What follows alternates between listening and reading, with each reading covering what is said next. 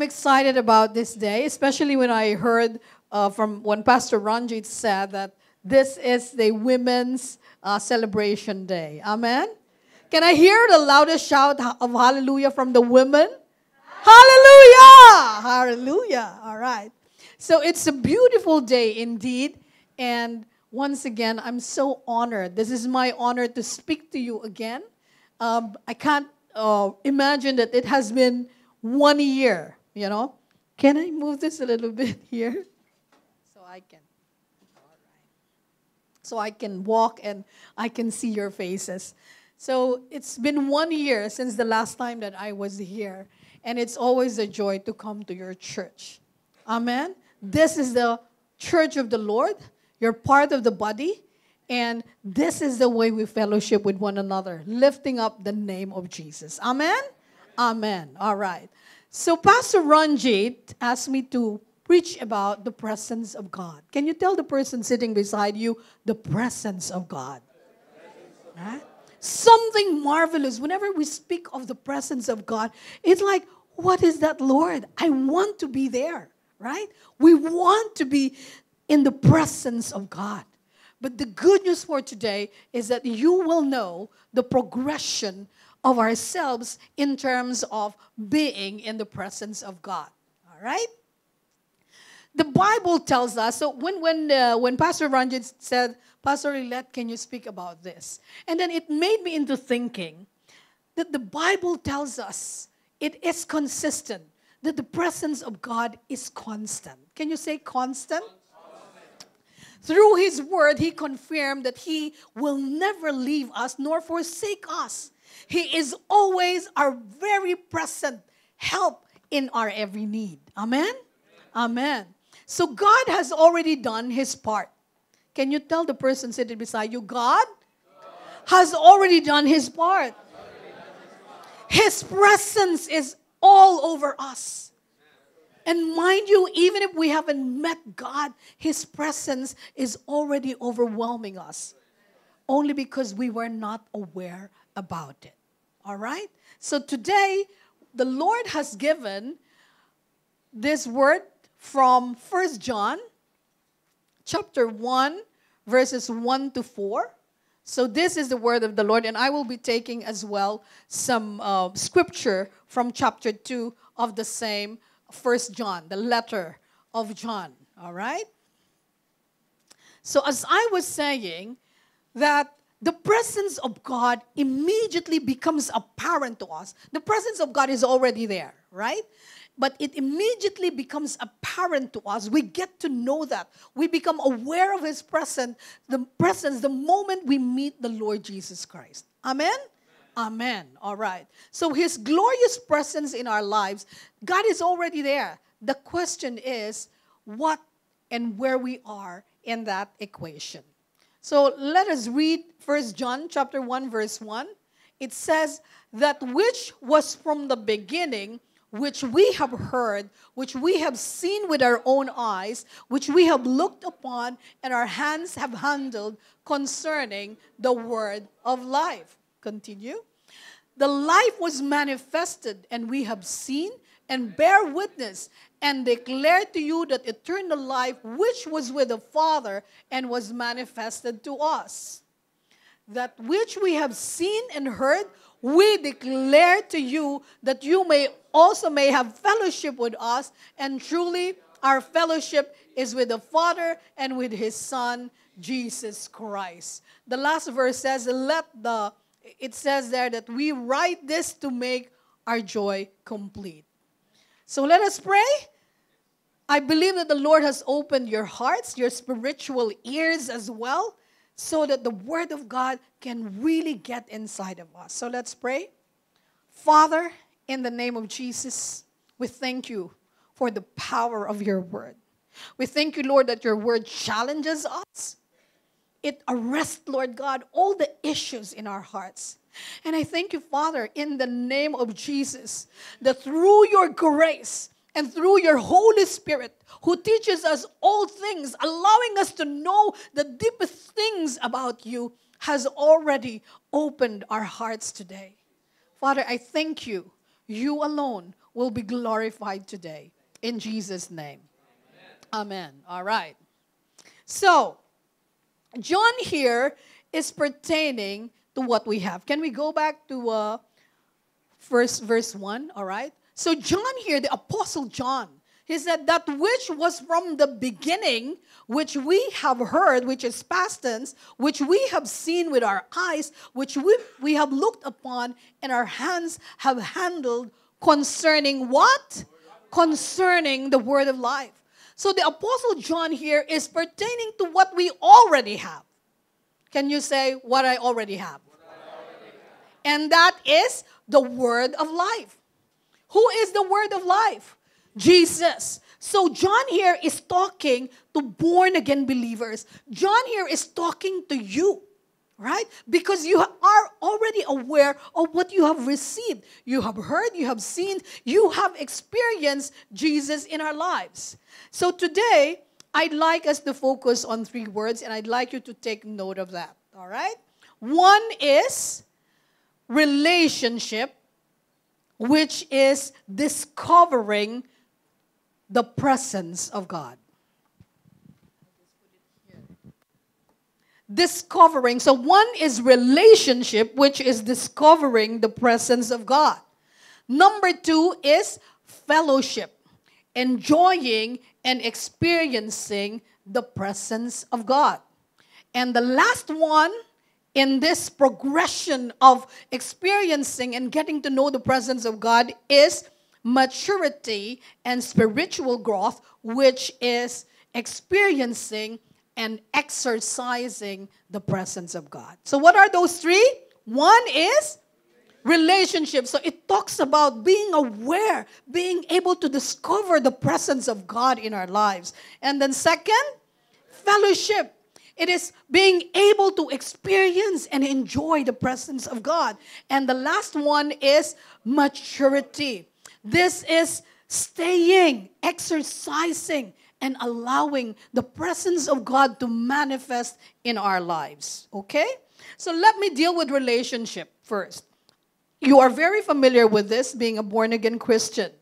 So Apostle John has made it clear what with the act of relationship with the word of life, Jesus, result from a moment of choice when we deliberately, when we willingly and said, Lord Jesus, I surrender my life to you. From today onwards, you are now my Lord and my Savior. So this is the start of the relationship with the word of life, who is Jesus.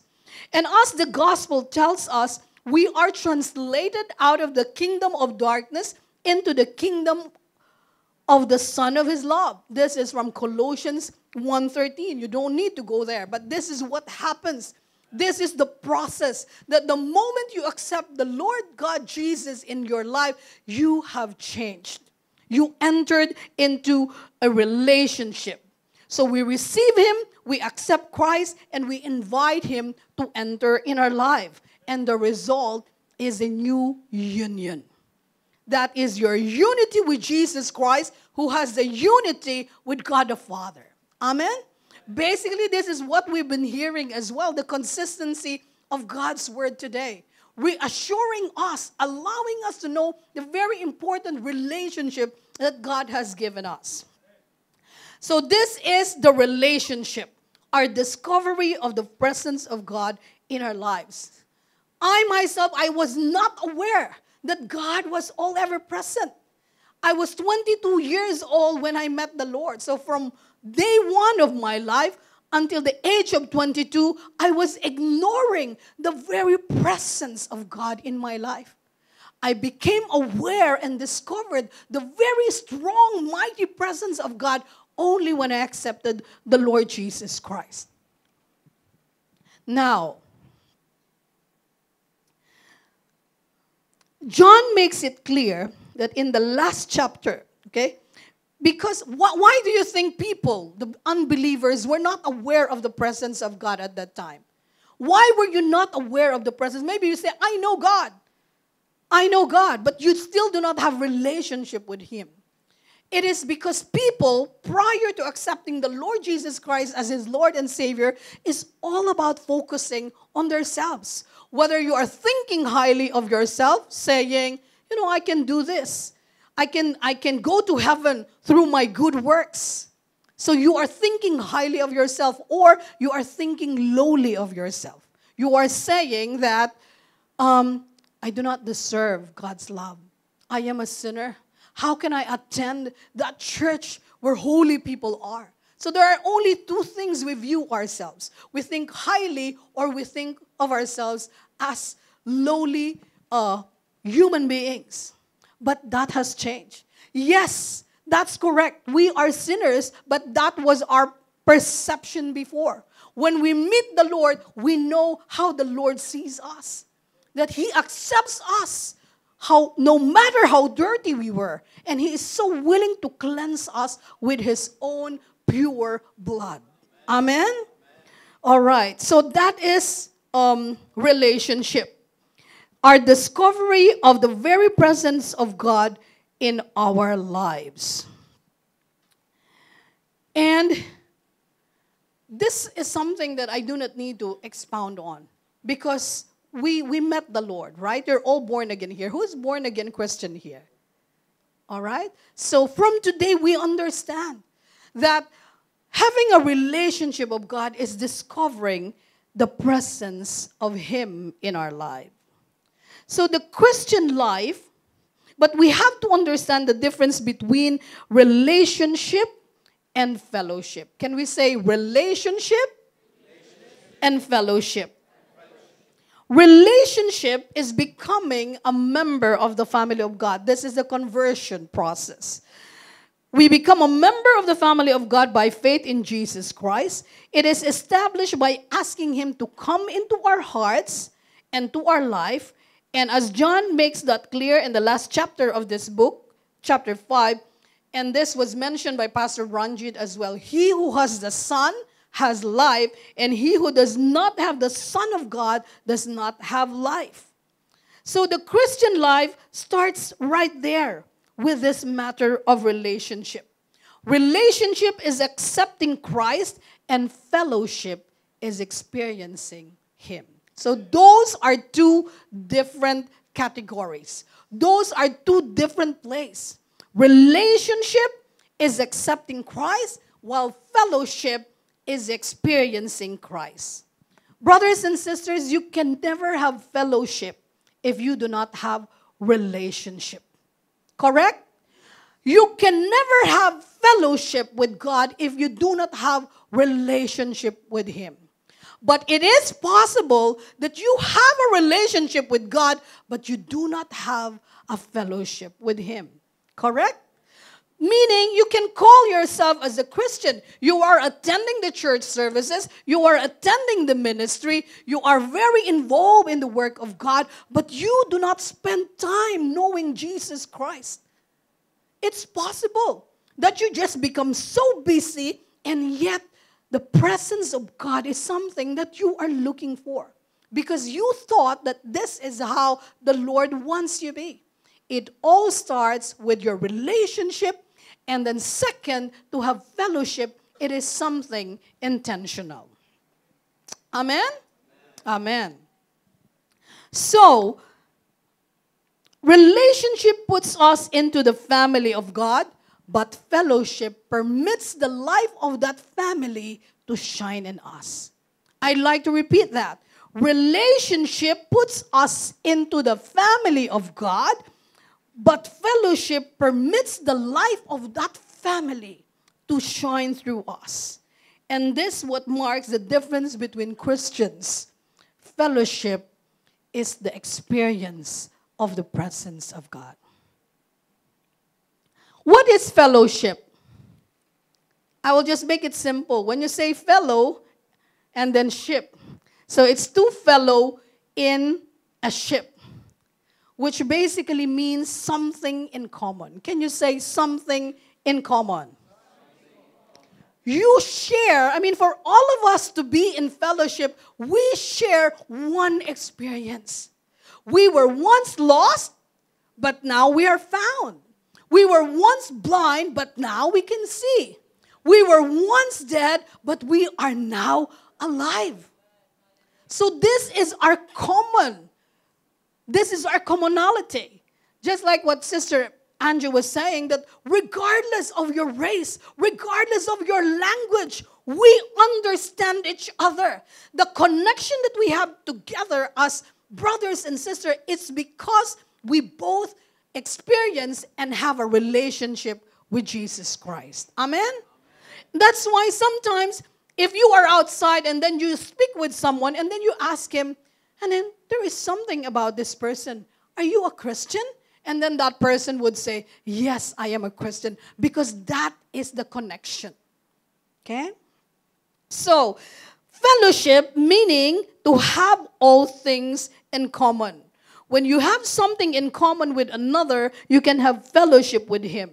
But if you have nothing in common, you have no fellowship with him. Let me tell you a funny story.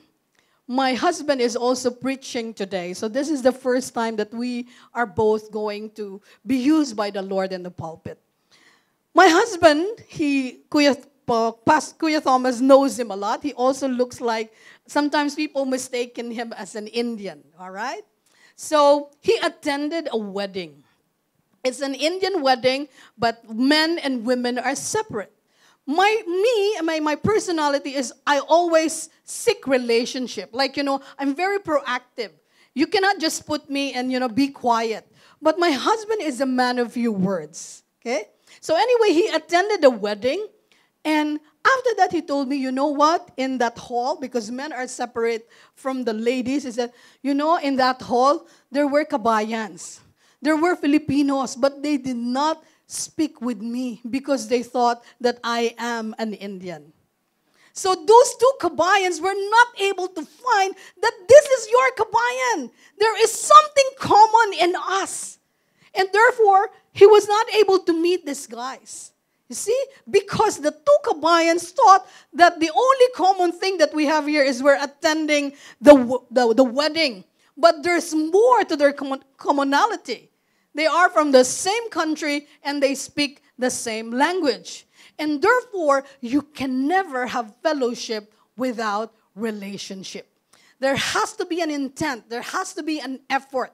And for us seated here, we have a common denominator.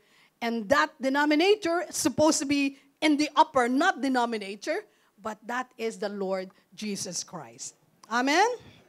All right. So we all have things in common. Can you look at the person seated beside you and try to find, it could be a commonality in language. If you're from Uganda, I'm also from Uganda, brother. Do you like Indian food? Yes, I also like the Indian food. There are so many things common in us. As human beings, there are so many things that we could relate to. We have triumph and we have defeats as well. We have experienced death in the family, and I'm very sure that we know this. This is something that we all would be going. I was hearing my sister there that she had a frozen shoulder. 1 month ago, I also had that. And while she is testifying, I could relate. I could feel the pain. But praise the Lord, I could also feel the victory. I could also feel the healing that God has given you.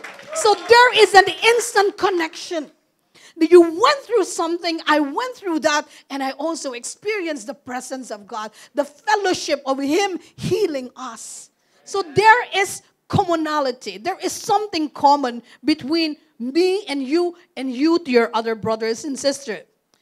But John here is talking about the unique fellowship which is only possessed of those who share life in Jesus Christ together. We have this different kind of life. It's a new relationship. So, the scripture tells us to live together in tenderness and love toward another. Not because we're wonderful people, not because we're lovable people, and whether we admit it or not, sometimes our brother or sister could be annoying, right? There is something in him that, doesn't match with you. But just the same, the Lord asks us to focus on that, the same thing, the commonality, and we are encouraged to love one another. And we need to have fellowship with one another. Now, we can never say that we are enjoying our fellowship or experiencing the presence of God if you are not enjoying the presence of your brother and sister. Hello? So you can never say, I am enjoying the presence of God. If we have something against, or like if I do not want to sit beside this sister or brother, he is annoying. Brothers and sisters, you can never experience God without having fellowship with your brother or your sister. Amen? And the reason for this, while our relationship with God is vertical, myself and the Lord, yourself and the Lord, there is also such a thing as a horizontal relationship. If there is something wrong with your horizontal relationship, which is your relationship with your brother or your sister, then that would indicate that there is something wrong as well with your vertical relationship with God. Hello? Are you still here? So in order to enjoy and say that we are experiencing the presence of God, our vertical and our horizontal relationship, our fellowship with one another should also be enjoyable. I'd like you to look at the person sitting beside you and say, brother or sister, I experience the presence of God through fellowshipping with you. Amen? So that is fellowship. So our fellowship is with the Father and with His Son, Jesus Christ. And then as we go on in our life, the horizontal relationship is, as we realize, is directly related to our vertical relationship. So as I was saying, if your vertical relationship with your brother or your sister is not right, then you can never claim, yeah, I just have fellowship with God. I enjoyed His presence. The Bible also tells us, right, when we worship, but if we have differences or conflict with our brother or sister, God is saying, okay, put down your sacrifices first. Please make sure that you make amends and fix your relationship with your brother and your sister. Now, the important question is, as Christian, having understood now that God requires those two kinds of fellowship, vertical and horizontal, my question is, are you enjoying your experience, your fellowship with God? Maybe today there are some issues in our homes. Maybe we have conflicts even in our offices. We have to make sure that we always fix our fellowship with our brothers and sisters, and only then that we could say that I have this right fellowship with God. I will enjoy, and I am enjoying the presence of God in my life. Amen? Number 3, maturity. While the whole context of this preaching is taken from 1 John chapter 1, verse 1, I have added 1 John chapter 2, verse 12 to 14 to complete the whole context, the progression of our experiencing and being in the presence of God. Can we go to 1 John chapter 2? Verse 12 to 14. It says there, I write to you, little children, because your sins are forgiven you for His name's sake. I write to you, fathers, because you have known Him who is from the beginning. I write to you, young men, because you have overcome the wicked one. I write to you, little children, because you have known the Father. Notice that in this particular scripture, there are three categories there. One is children, right? So children here refers to newborn again Christian who accepted the Lord Jesus Christ and had relationship with him. And then it says there, young men. And then the last one is the father. Okay? Can we add 14 as well? I have written to you, fathers, because you have known him who is from the beginning. I have written to you, young men, because you are strong, and the word of God abides in you, and you have overcome the wicked one. So maturity is all about exercising and growing in the presence of God. Let me just do a quick recap. Relationship is when you become aware or when you discover the presence of God. Fellowship is when you are actually experiencing the presence of God.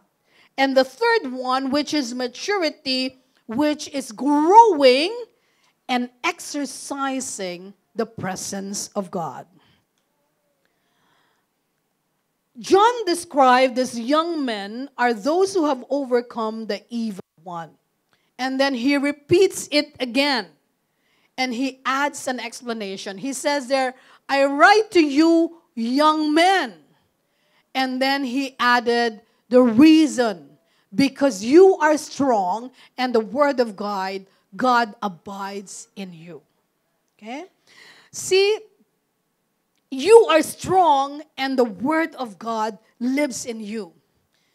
John puts that, the last statement, because there is a secret ingredient there about our growth and exercising the presence of God. What makes one who is spiritual child to become a spiritual young man? What is that? What is that? The word of God. In order for you to progress from a child and to become a young man and to become a father, the word of God is needed for your growth. That is the key. So that is the secret of the growth. The word of God is a divinely designed instrument, because it's impossible for us to grow as a mature Christian without the word of God, unless the word of God abides in us. And that's what the devil is always trying to do.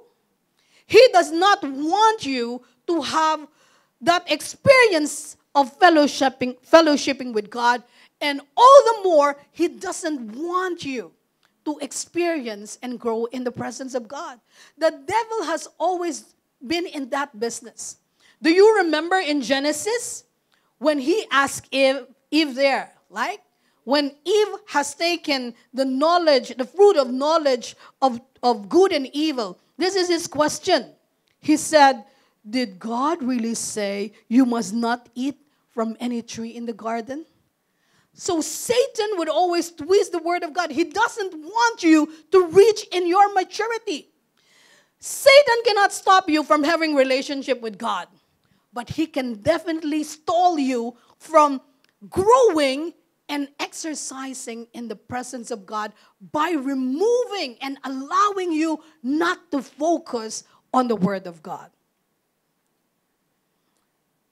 The word is the supremely important thing to move us into maturity. As I said, the devil would try to divert our attention. He will try to put a lot of distraction in order for us to reach that moment, that period in our life as Christians to become mature. He does not want you to grow.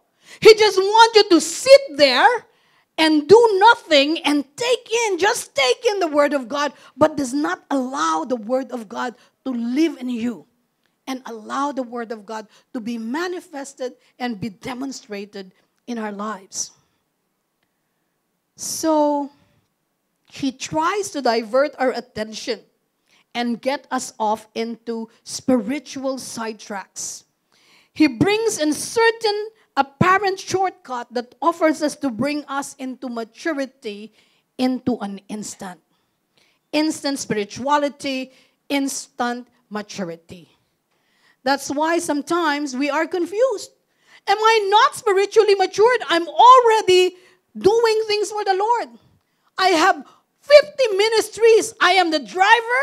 I am the cleaner in the church. I also am attending the praise and worship team. I'm also part of IP. But what we have to ask, are we spending, are we intent in making sure that we are growing? We are exercising the presence of God in our lives. Maturity is prevented by diverting attention from the knowledge of the Word of God. This is what the devil does. We can study the Bible, we can acquaint and memorize verses, but that is not enough. This passage, remember, says the Word of God abides. In other version, the Word of God lives. This means a knowledge of the Bible plus the obedience to the Spirit of God. When the Scripture speaks of knowing the Word of God, it's not just saying that we need to know every word, that we be familiar with every word, every Bible scripture. It is always the Bible plus the Holy Spirit. Amen? It's always the Bible plus the Holy Spirit. Because the Bible tells us that the Spirit gives life. I was reading the Bible prior to becoming a born-again Christian. I am helping in the church. I am a lector there, in my old religion. But I was not having that really experience with God because it's all about performance. I was reading His Word, but I did not know Jesus Christ. I was talking about Jesus Christ to people, but it was just every Sunday. Every time when it's turned to say responsorial psalm, and then you read the gospel. But at that time, I wasn't experiencing, I wasn't growing in the presence of God because the Holy Spirit is not there. It is only when I truly became a born-again Christian that I met the Lord Jesus Christ, that suddenly the Bible, the Word of God has given me a different meaning. It's not just a book, it's not just a set of scripture, but something that changes in my life. So in order for us to grow as Christian, we have to read the Bible and acknowledge as the Holy Spirit to empower us to understand what God is really saying in our lives. And that is a progressive presence of God, maturing, growing, and exercising the presence of God.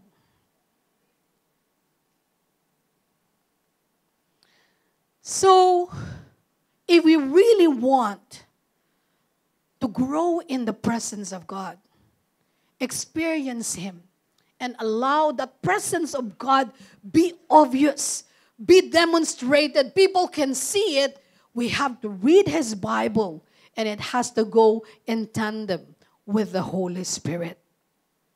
And brothers and sisters, I know you know this. It will demand your time. It will ask time from you.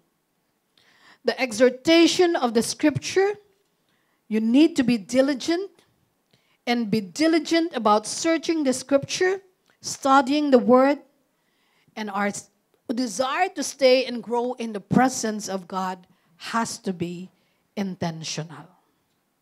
Can you say intentional? In the church, and I'm not sure if it's the same here, whenever you ask people to join a ministry, almost half or maybe 90% of the members would go and join the music team. And only few would be joining the IP team.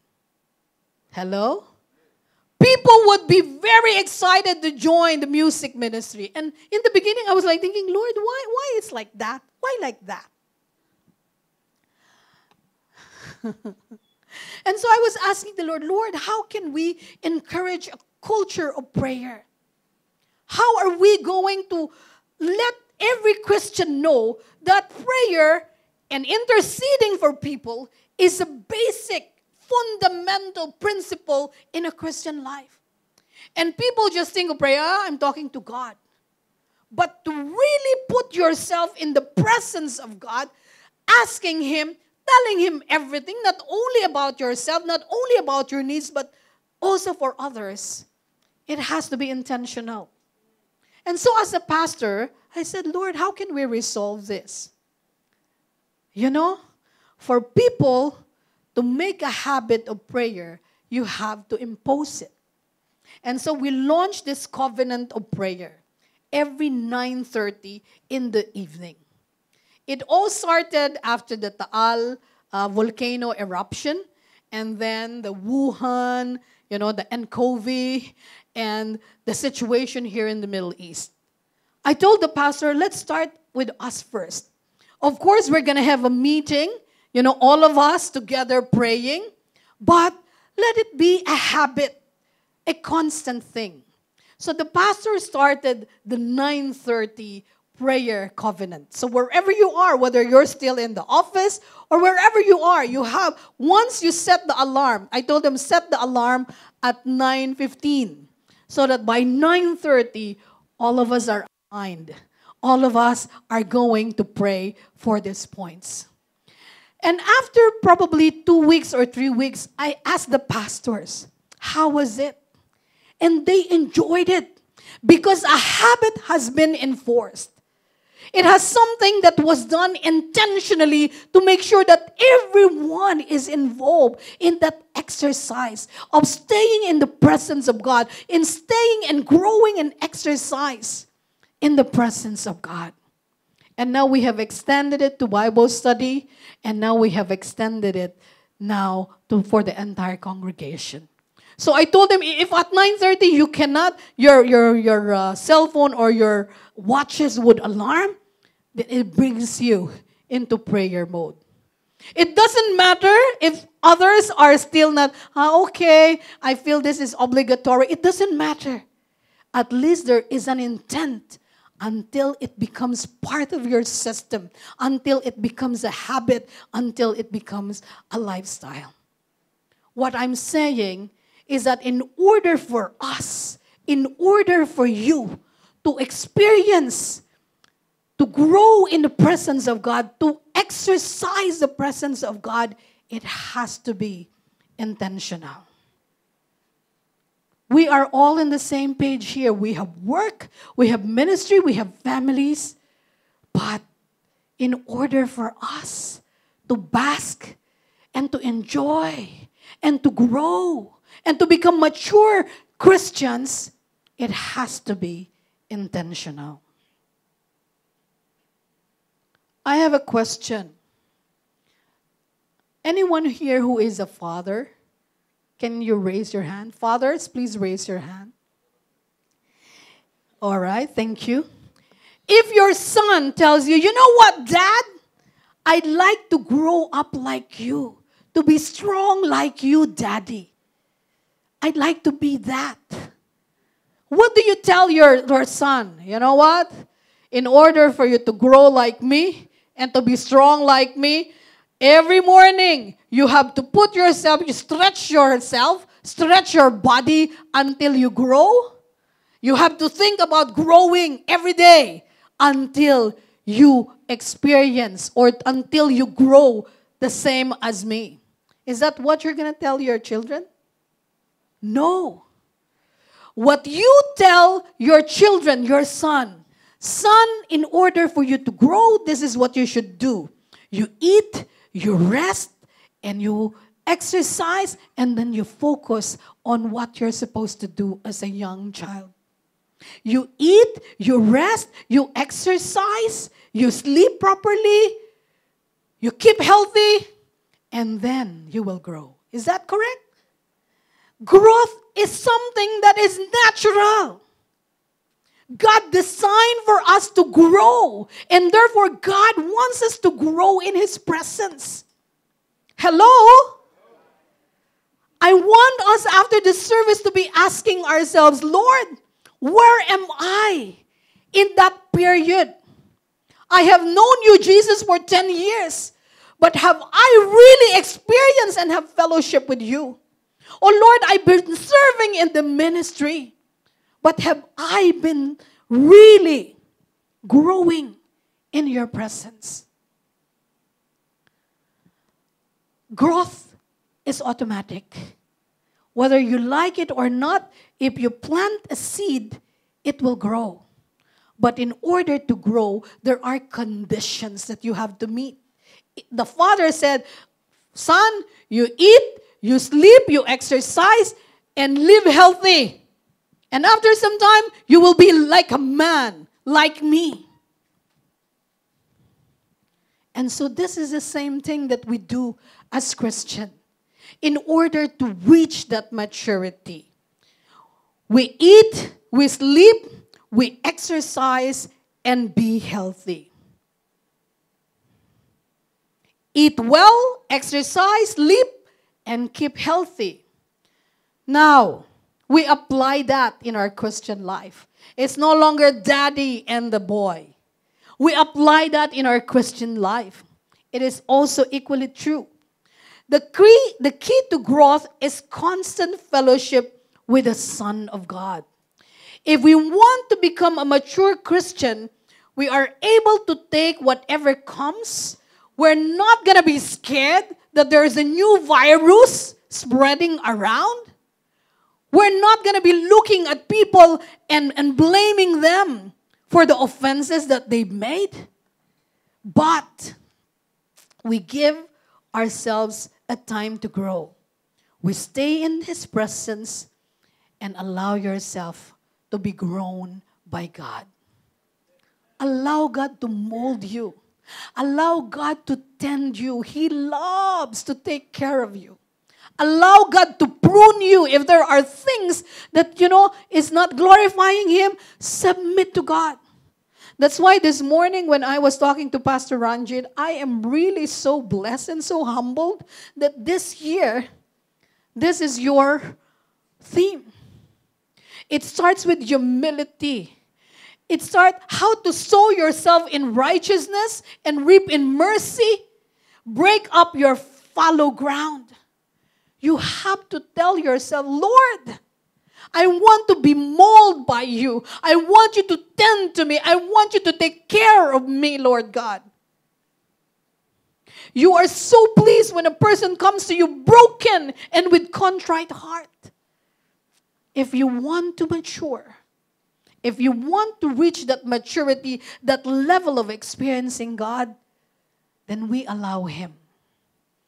So, in order to grow, what are the conditions? The father said to the child, 1, 2, eat. And then rest or sleep. And then exercise. How do we do that? Eat Christ. We did that earlier.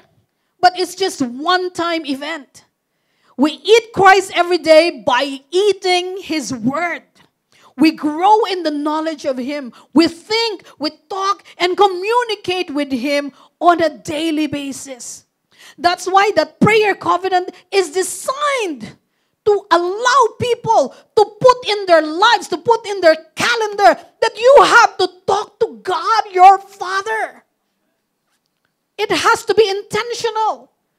Whether people like it, you build a system, make it a habit so that every one of us can grow.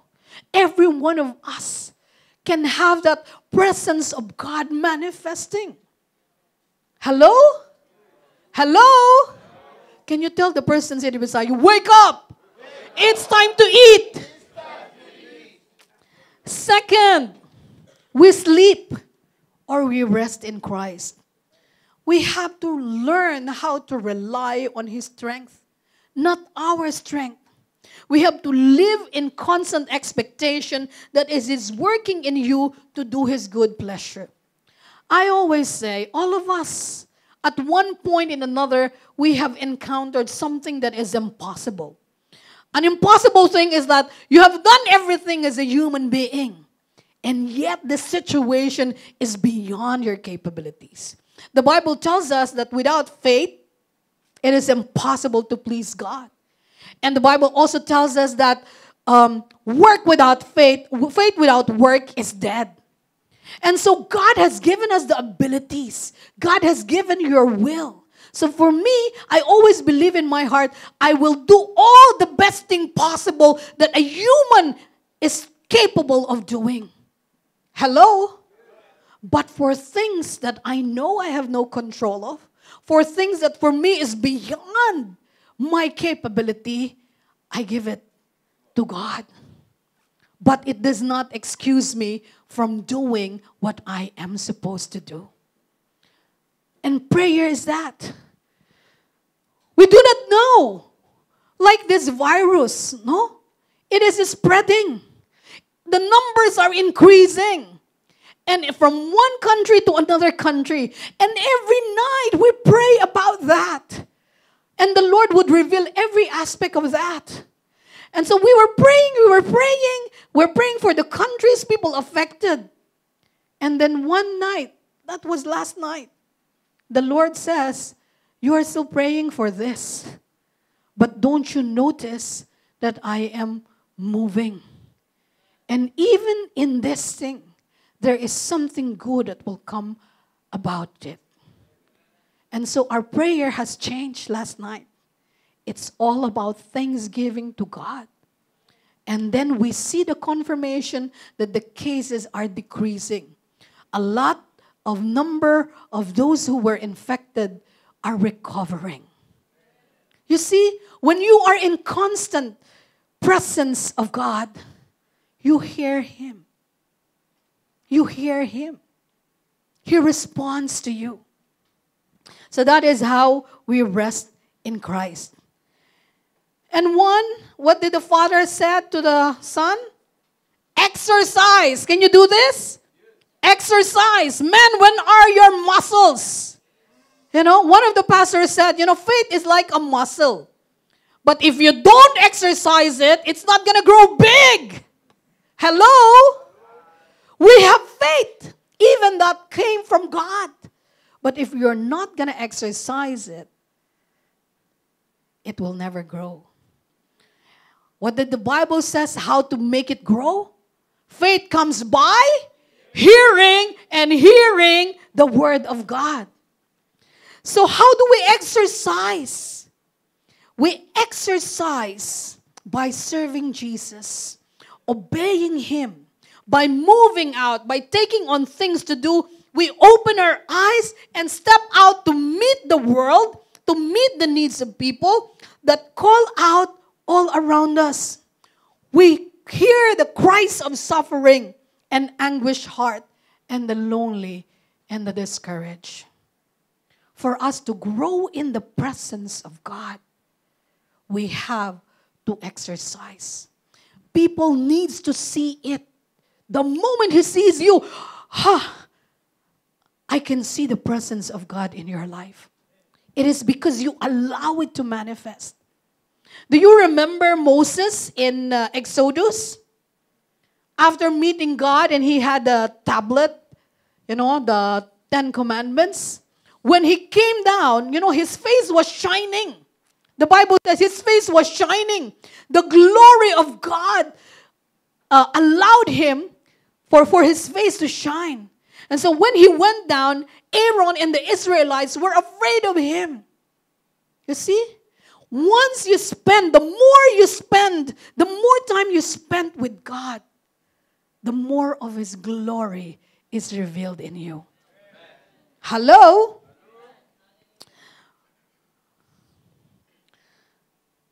And there is this song. I'm almost done. There is this song that says, and which my husband and I will love it. And the lyrics is, I want to take your word and shine it all around. But first, let me live. I'm just checking the correct lyrics. It says here, oh Lord, you're beautiful. Your face is all I see.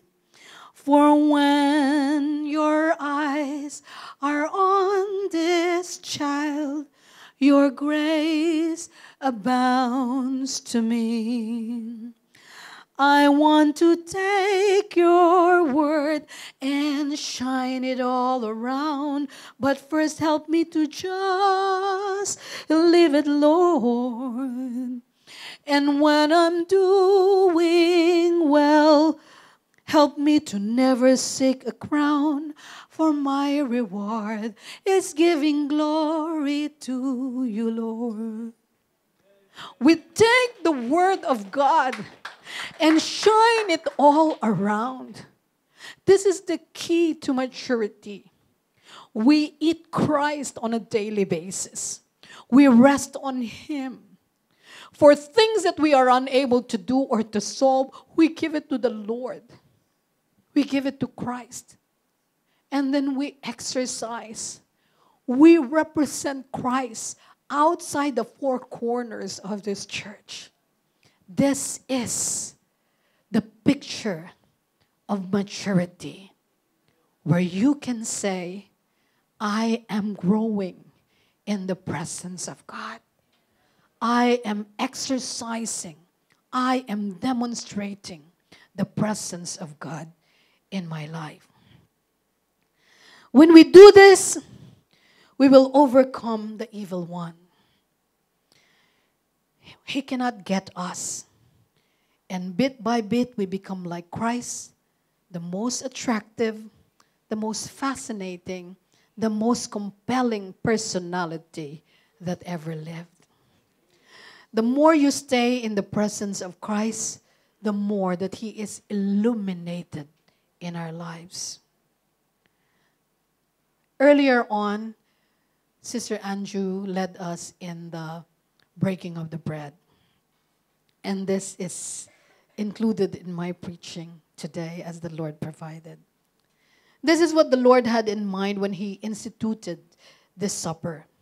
He said, taking the bread, this is my body, which is broken for you. What do you do with the bread? What did we do earlier? We ate it. And therefore, we are to eat Christ. The breaking of the bread and the communion is not just a symbolic form, but we are to take Him in and feast upon His strength in the spiritual sense. We have to live our life on the strength which He provides. This is what the Lord's Supper is all about, and it is growing in His presence. Brothers and sisters, the Lord wants us to answer Him. If you had been born again, if you haven't become born again, the Lord is asking, are you willing to discover my presence? Then enter a relationship with God. But if you've been born again for some time, the Lord is asking, I want my presence to abide in you. Please have fellowship with me. Please call me. Please ask me to be with you every day. And then the last one, my son, my daughter, my design is for you to grow and exercise and demonstrate my presence in the world. So come. Come to me. So those are the three things. Whatever stages you are now, I believe in my heart that the Holy Spirit has convicted your heart. And the only way, the best way, there's no other way but just to respond to that. All of us are asking, I want to feel you, Lord. I want to know, Lord, how come I cannot feel you? How come I'm not in your presence? God has been there since the beginning. And our progression of that relationship will be based on us. Why? Because God has already done His part. He already made His known, His presence.